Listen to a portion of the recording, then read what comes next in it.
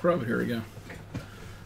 Continuing this little mini series on going 4K for real on a budget, and you know, now I've been going through some new video equipment, and if you want to check some of the previous videos, and just to increase the flexibility of being able to take the video data into the computer, either live or just to record it, I invested in one of these capture cards.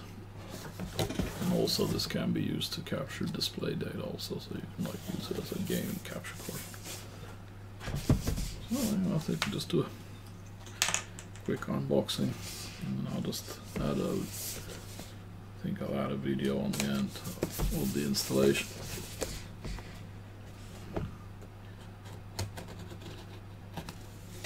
Also,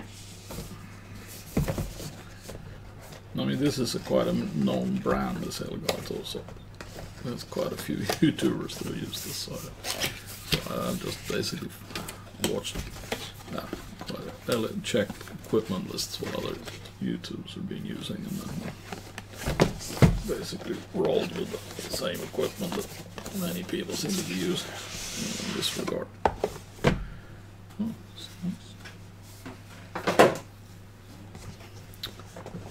so, okay. That's a plastic. Okay. That out.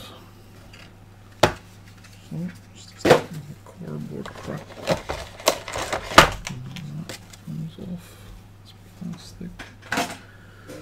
And then we have a PCI based card. Oh, that's quite heavy. Must have a lot of cooling in it. But anyway, here you have the like in-out feeds. So you can bring in whatever source, like a monitor, and it can, you know, daisy chain. You can continue it. So then you can actually record what's going to. And then it seems to come with one HDMI. That's the, I don't know how much accessories for the price one place, and then some. Whatever. Oh, would like to be. Oh, you get a sticker. Or no, it's actually a plate. You can just put it on the computer if you like. So anyway, that's so I would probably use that to either capture the video in from the camera, system camera, or from the action cam as a secondary camera. So I'll see. I have to play around a little bit with this and then get back with an update video on how I will actually configure it. Hope it. I'm relatively confident it's going to work. Anyway, so just see you in the installation. Okay, try and get this installed. It's a PCI 3.0, so it should go in one slot left. Let's see if we can get it slot in nicely. Oh, dropped it.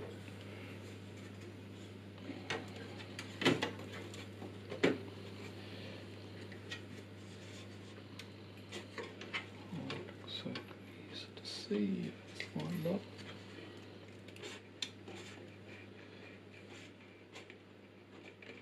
Oops.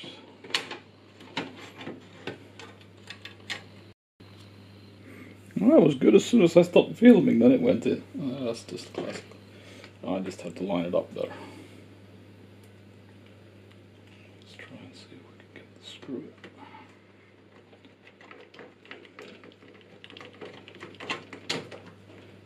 So anyway, that's it theoretically in place. And let's put the computer back together and back in its place, and then we can test and see if it works.